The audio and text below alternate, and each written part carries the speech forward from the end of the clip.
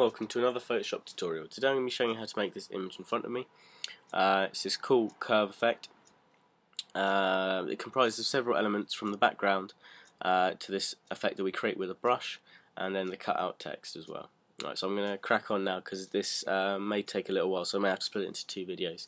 If it does, obviously I'll link it to the next video at the end of this one, and I'll include it in the description on the side.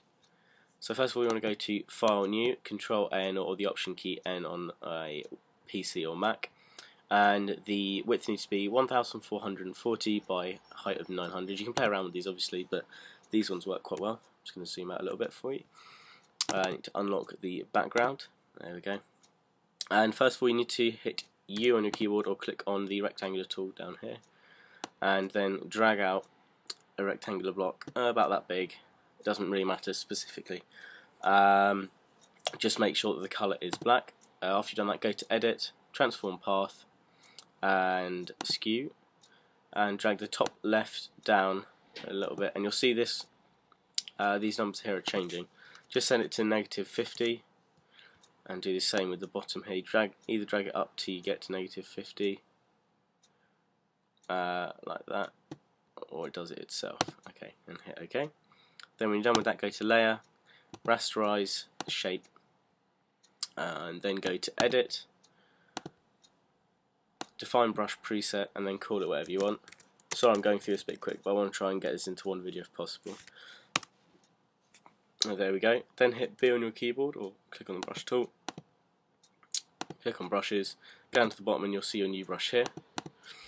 Okay, and we're just going to delete that one, so just grab it with the Move tool.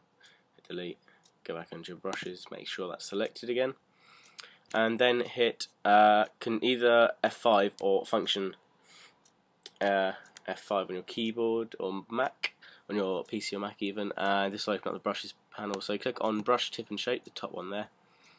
Make sure spacing is ticked and drag the slider all the way up to 1000%.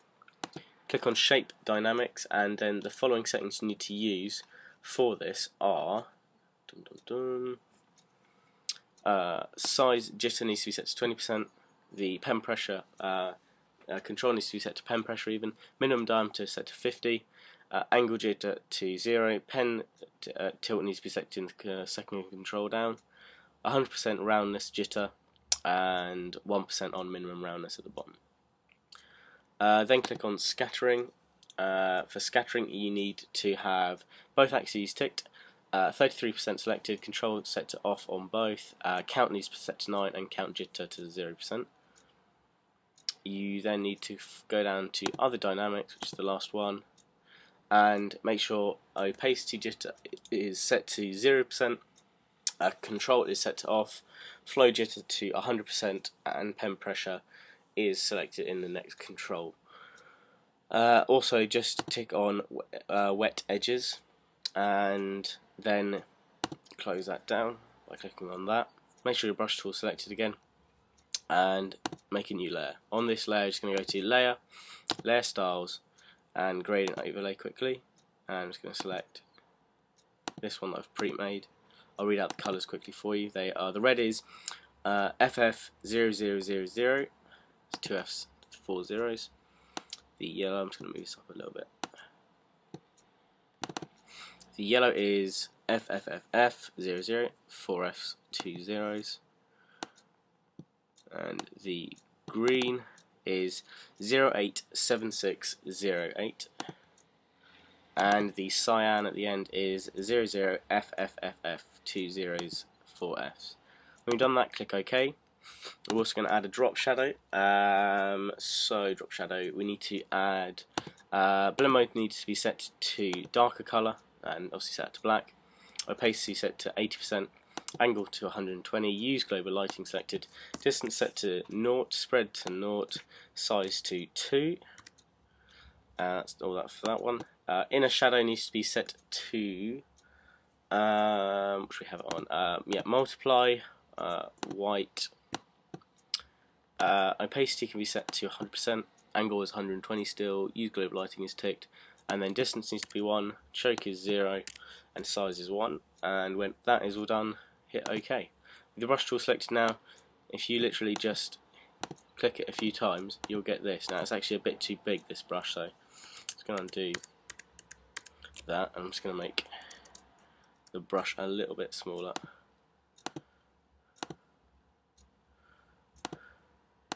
And just click it a few times where you want the effect to be.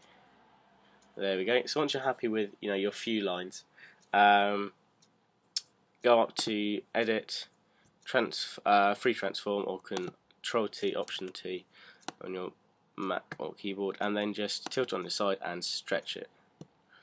Okay, so that would pretty much do it. Get it to about there. So you got the edges coming, so it's going off the page, and hit OK. And obviously, if you move that about a bit, you still got all the colours there. You can still play around. Then what you need to do is you need to go up to Edit, and then go to Transform and Warp, and you're just dragging these sectors here down a little bit, pulling these ones up, and in fact that's going to create a bulge there. I'm going to drag this one up a bit more. Okay, also you can play about with this until you get it exactly how you want it. I'm just going to rush through this a little bit because also I won't have enough time to show you all of it. Hit OK. In fact, I'm going to make mine a little bit thinner as well. Let's use the transform again, and also I can go back and re-warp that, or I can just go back, just keep undoing it, shrink it a bit before I warp it. There we go. Edit, transform, warp, drag that down, drag that up a bit more. As you can see, I could probably still make that a little bit smaller to get the effect just as how I want it. But click OK, drag it down a little bit more. There we go, it's expanding across the page. We're just going to increase that slightly. OK, and drag it off there. Click on your white layer down here and select the paint bucket tool, which is G, fill it black. Then go to Filter, Noise, Add Noise, and set the amount to 10, Distribution Uniform, and make sure you definitely click Monochromatic, and hit OK. Sorry, and add a new layer. Set the blend mode to Color. Set the paint bucket to 10, or click down it and go across to Gradient. We're going to use the same gradient we used last time for the brush, so I'm just going to redo that. It's the same colourings, so no need to change those if you've already got them entered in. Put that down a little bit. There we go. I'm just going to drag from the top corner to the bottom corner, and let's put that in. You can't really see it at the moment, so what we're going to do is we're going to just add a brightness contrast level. I'm going to put the brightness up a little bit, and now you can start to see it. Drop the contrast down a little bit, and obviously you can play about with these settings even more. You can probably, in fact, I think might even add a hue saturation level. Maybe put the saturation up a little bit more. Maybe increase the lightness ever so slightly. Might be a bit too much. There we are. You just want something, it's just something to help with the background on it. And then finally the text. So create a, you don't even need to create a new layer. Just select the text tool over at the side. And for this I've used Cooper Standard. You don't have to use it, but that's the one that I found creates a nice round effect and goes well with it. So select Cooper Standard Black, set to about 200, and smooth, and black even, and then drag out your box, or just click and then type in whatever you want. So I had curve last time, so let's use that. Drag it into pretty much the position you want, and then as you can see on this last one, it almost looks like the word curve is actually curving with the image. It's actually not. All I did was Control T or Option key T, drag it horizontal. In fact, that could be made a bit bigger.